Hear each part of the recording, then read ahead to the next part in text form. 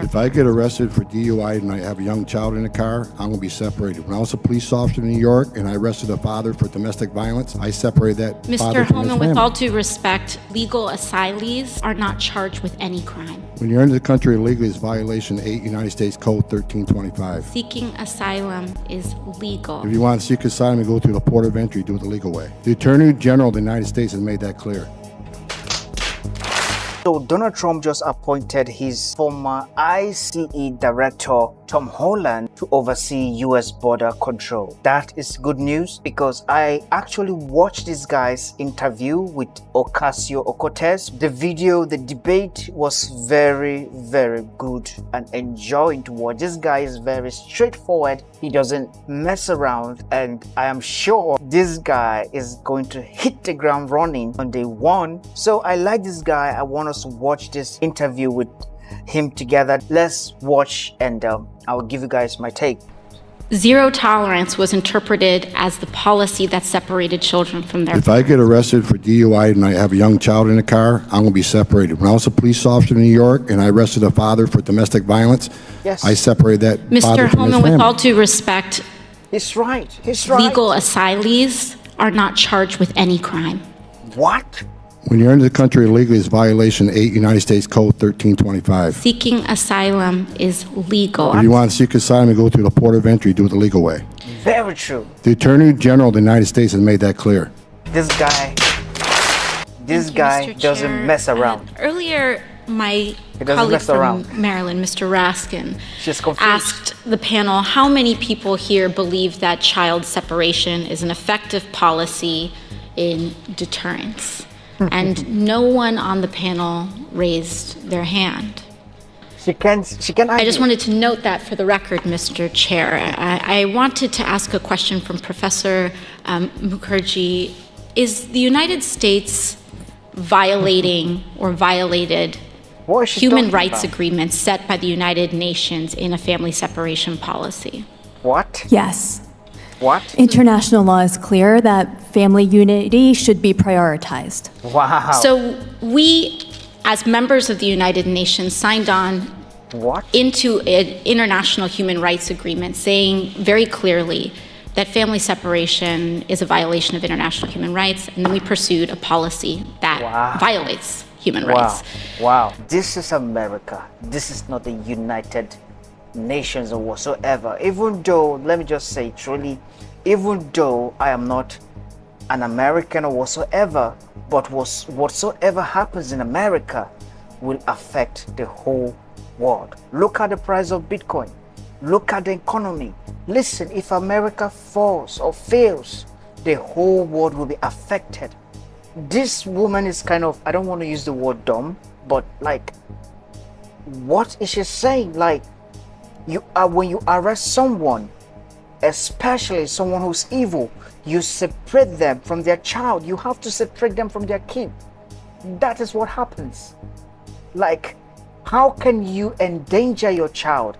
You take your child from your home and you are traveling with your child, coming to the border, which is risky. You travel on your foot or whatsoever you use, and you are coming to America with a child. Do you know how many people die on their way coming, and you are coming with a child? That is risky. That is risky. That is a parent that cares less about their child. You don't love your child. You are a heartless parent. You are a careless parent. And yes, that child deserves to be taken away from that parent, because how can you take that risky, dangerous journey just coming to America illegally? That is wrong. And I don't know why this woman is trying to defend that evil way, that evil act. Do you really think these Democrat people love children? No, they don't love kids, because these are the same people who talk about loving kids and all of that, but yet still they are the ones promoting abortion on demand, promoting, abort your child, it's freedom, yip, on their own Larry and I mean their own Larrys and their own campaigns. They were promoting abortion on demand. While Kamala Harris was giving a speech on stage, there was a bus outside offering ladies, women abortion. That means on the ground of campaign, they were busy outside aborting children, killing babies. To tell you how wicked these people are, they don't really care about children. She's just faking it. She's a fake. Let's continue, guys. You know, Mr. Chair, I was looking, how did we get to this point? Wow. How did we get to this point where we take children out of mothers' and fathers' arms? Wow, imagine. And, you know, it dated back, family separation in the way that we have seen it, where we take children away from their parents without due process. Wow. Began last year under Secretary Kirstjen Nielsen, but I had to dig further. And our staff dug further. But where did this start within the administration? She implemented it. And we found a memo.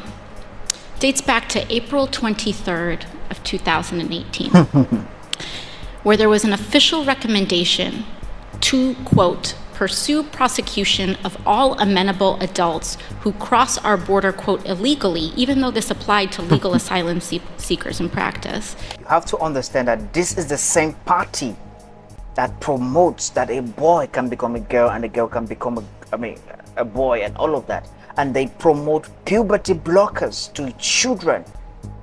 So these people don't really care about children. They don't really care about your children. They don't really care about the children crossing the border. They are fake. So you guys, you have to be very careful what this whatsoever is telling you. This lady is just a fake. They don't really like you guys. They don't really love children as they claim they love them. It's a lie. It's a lie. Let's continue. Including those presenting with a family unit between ports of entry in coordination with DOJ. Here is the memo that I would like to submit to the congressional record. What is the date on that? It is the memorandum for the Secretary from Homeland Security. Date. April 23rd, 2018, subject increasing prosecutions of immigration violations. Without objection. Wow. And so I looked at this memo and it seems like this is the source of it. And it seems as though, Mr. Homan, that you are the author. This lady is living in It La La says here Land. from She's yourself, She's delusional. Kevin Michalinen, and Francis Cisna. Is this correct? Did you sign the memo? And these types of women make other women look somehow. Like I'd be happy to provide it. you are going against the U.S. Constitution. And we'll provide it over. But I would like to note that here it says the official recommendation. There were 3 different options presented. The third included the option for family separation. This initiative would pursue prosecution of all amenable adults, including those presenting with a family unit. What?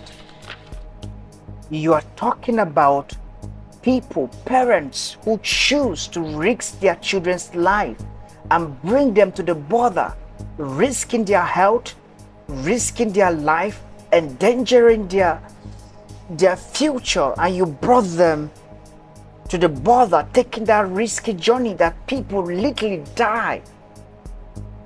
And you are trying to defend such people that, oh, we should arrest them and keep them with their children. No, we should arrest them and send them back to their country. Well, the best way America can help other country is to help go there and help them strive in their own country. Okay? Okay, America should go to those countries and help them strive, help their economy.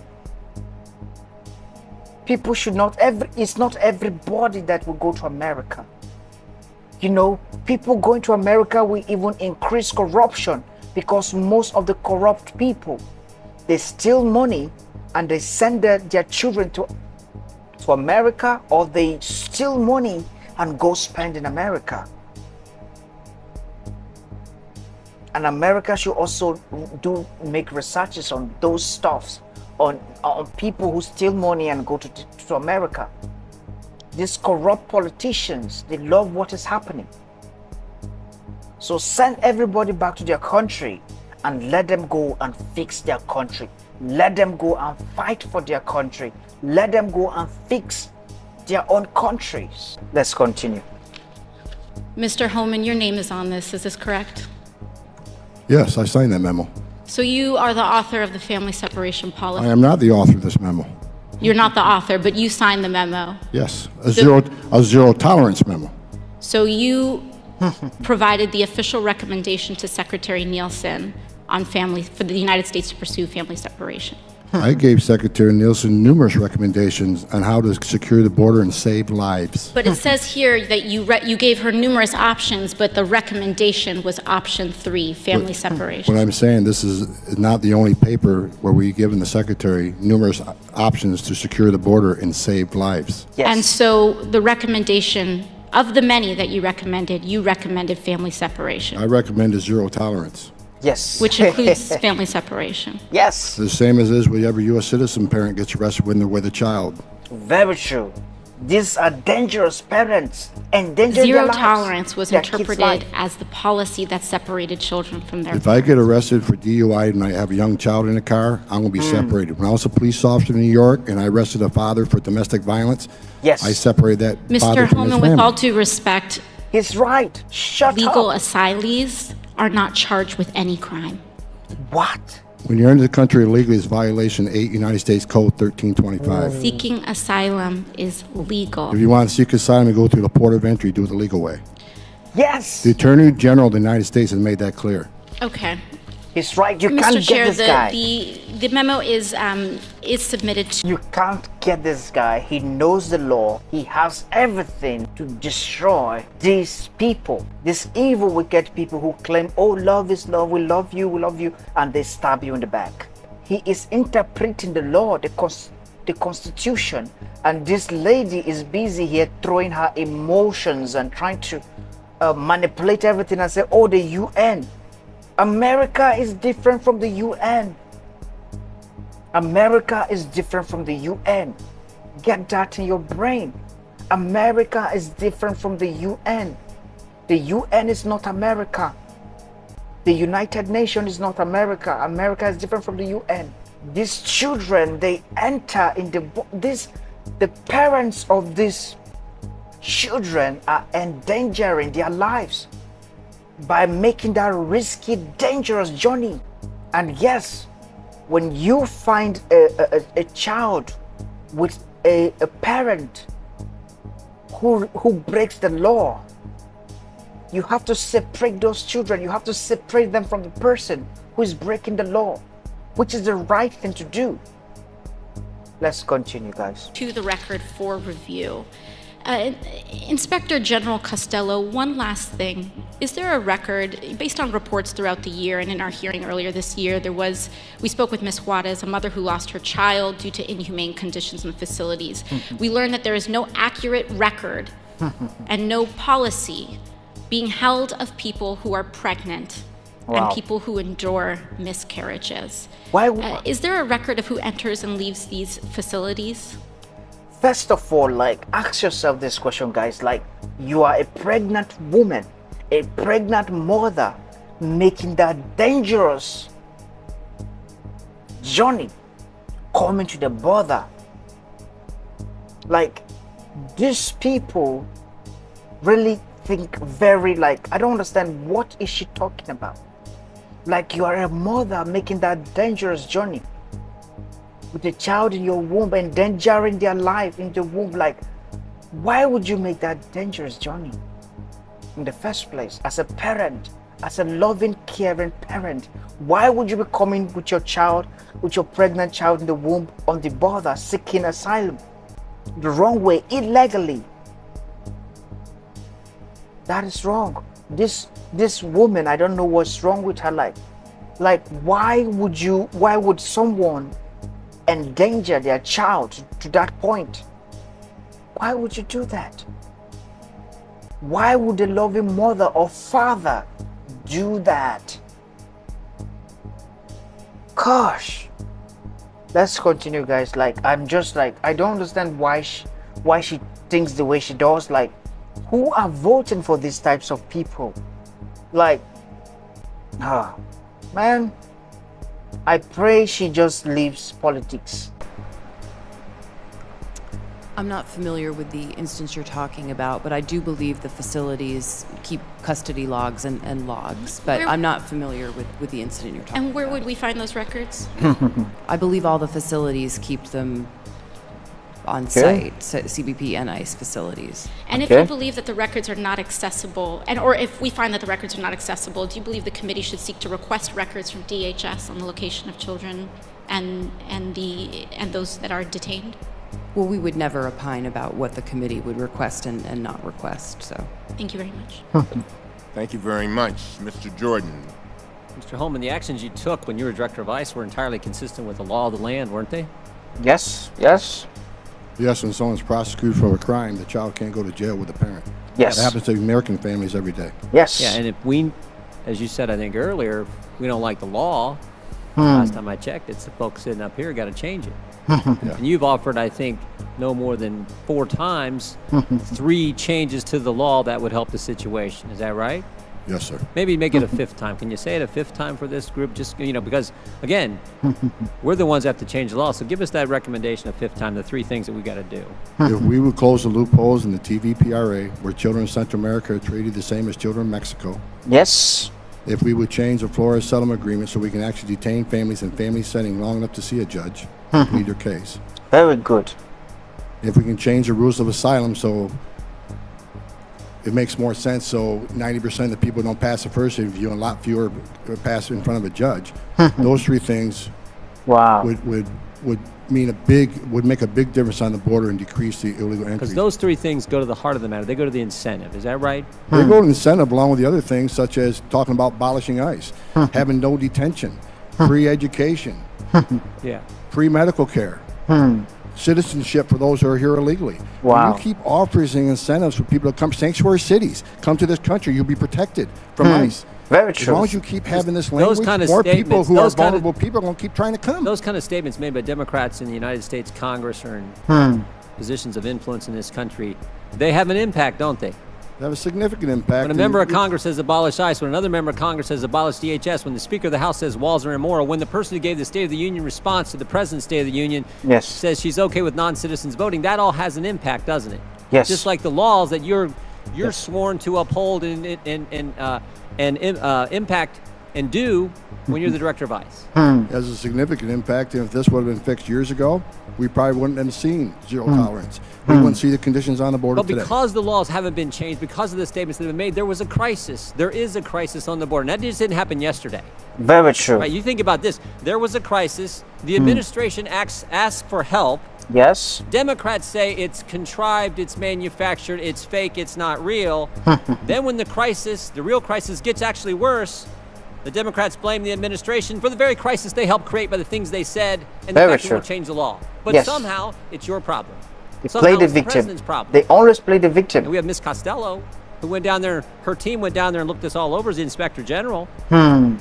Wow. Said there's some concerns that she has, and the cause of the concerns they're trying to ascertain. Now, she also said agents are doing, I think your statement was, agents are doing their level best. Wow. Is that right, Ms. Costello? Yes. That's the experience of our inspectors. So the visits. Inspector General goes down there with your team, and you conclude the agents, the people that Mr. Homan used to represent, are doing their darn best they can do, but they're overwhelmed. Yes. And then Too you many also people. said in your statement, in your answers a few minutes ago, you're trying to ascertain the cause. Too many people coming That's in. pretty simple to figure out the cause. Yes. It's the numbers. Yes. In October, 60,000 apprehensions and inadmissibles on the border. October Wow. last year. You know Wow. what it was in May of this year? Wow. 144,000. Huge. We know the cause.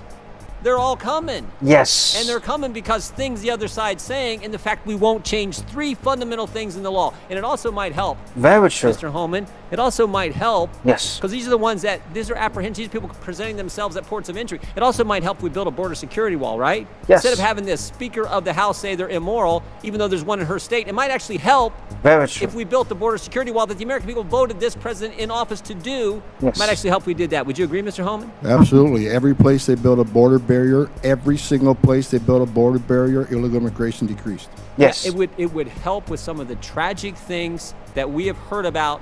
Very true. Tragic situation that we've Yes. heard about Very the true. last couple of days, this entire week in Very this true. committee, Very true. that no one wants to see happen. Very true. Listen, guys. There are children dying on the border. Like there are people dying, literally dying to get into America. And this is because these people are risking their lives, which is not good. Which is not good. And just like I said, America, the best way to help other countries is to go there and help their economy. It is not saying everybody you can come to America, everybody must not go to America. Not everybody has to come. Not everybody has to come. Let's continue. The young mother who lost her daughter. It's Wow. tragic.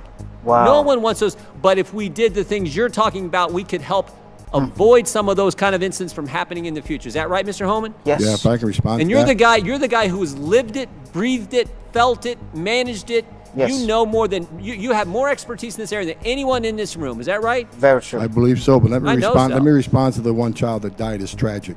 Tragic. Wow. Sure is. But you know what? As long as we're showing a lot of pictures, if I can have just 30 seconds. Here's a picture. Wow. Wow. Her name is Serenity. Wow. She was 9 months old. 9 months. Wow. 9 Raped and months. murdered by an illegal alien because of open borders policy. Wow. Here's Irana. She was 5 years old. Wow. Raped repeatedly and murdered by an illegal alien. You- Here's Louise Solomon. Oh. She was 93. Multiple rapes and murdered Oh. by an illegal alien. Wow. Here's a 16-year-old. Here's a law enforcement officer. I got hundreds of these in my desk drawer. Wow. So I've seen tears for people today, and I understand that. It's Wow. tragic when anybody dies. But let's Wow. let's not forget the angel moms and dads who I've all met and got to know. Their children died, and they're separated forever. Wow. Wow. It's not a matter of location. Wow. They're dead.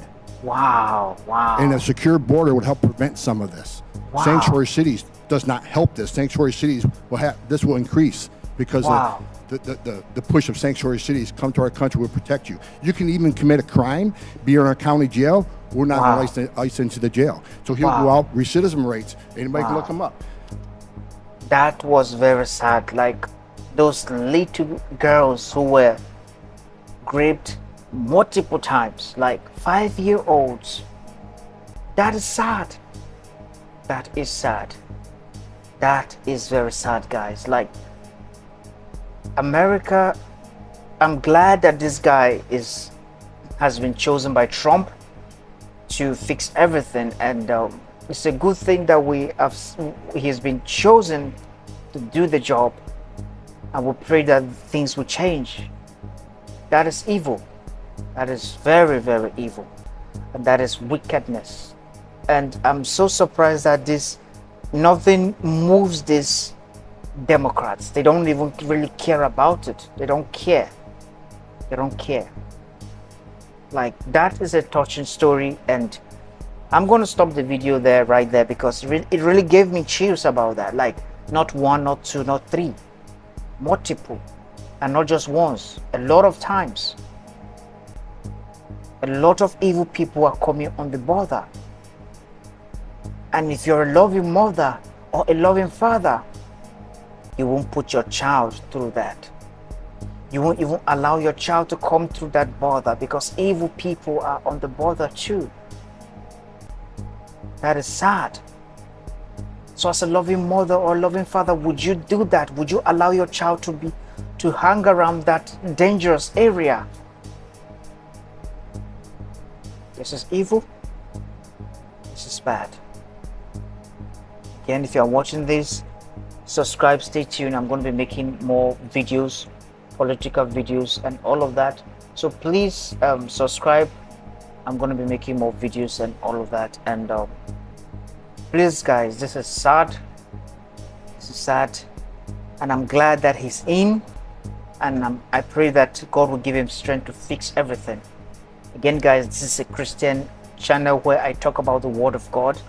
I talk about Jesus, I talk about dating, and I talk about politics. So please make sure you subscribe, stay tuned, and if you want to send me a video, you can.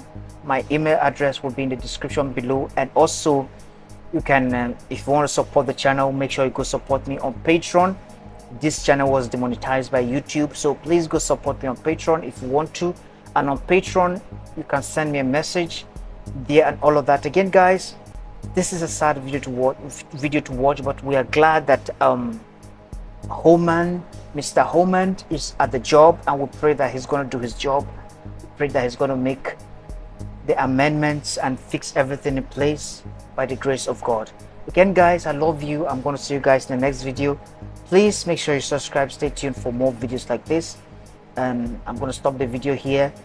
I'm going to be making more videos, and I'll see you guys in the next video, and peace. Jesus loves you. Don't give up. Keep voting for righteousness, and peace.